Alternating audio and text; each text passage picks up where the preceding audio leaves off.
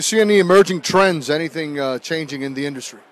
I see there's a greater concern for perimeter protection, whereas over the years there's been a lot of investment in video technologies and access controls. I think what we're now finding is people are concerned about the perimeter and starting to invest in putting technologies that can tell them early warning-wise what's happening further removed from their central locations.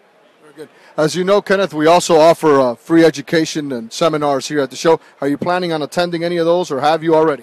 Well, I haven't attended yet. I want to see what's going on in the show, and I look forward to sitting in on a couple of the sessions that are going on right here in the show floor. Fantastic. Thank you very much.